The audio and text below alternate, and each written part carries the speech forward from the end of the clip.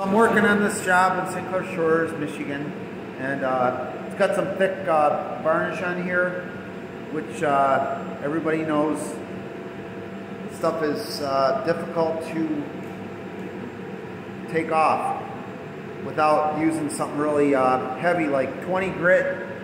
20 grit works all the time. 36 grit, you probably are gonna plug up the paper. Sometimes it doesn't, but you might get lucky. So anyway, so I'm gonna put down, show you what you do here. So this paper here, I've already done